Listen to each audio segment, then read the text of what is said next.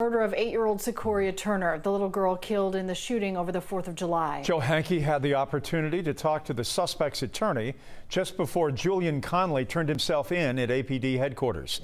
Joe, the attorney says his client is innocent.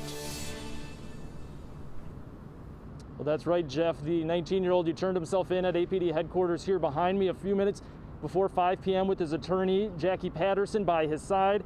Jackie tells us Julian Connolly is innocent. He was there the night of the shooting, but he says someone else fired the gun that killed Secoriea Turner. Here is Julian Connolly, video of him walking into police headquarters. He's charged with felony murder for Secoriea's death, also 2 charges of aggravated assault, as there were 2 adults, including the girl's mother, in the car that was shot.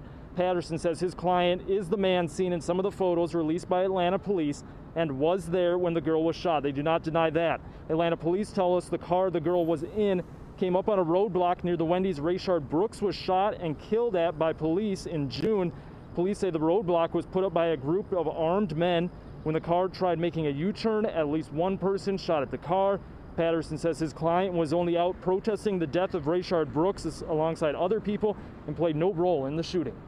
She had a weapon that night. We don't dispute that, but it's not against the law to openly carry a weapon. And the government is going to have a difficult time trying to prove his guilt.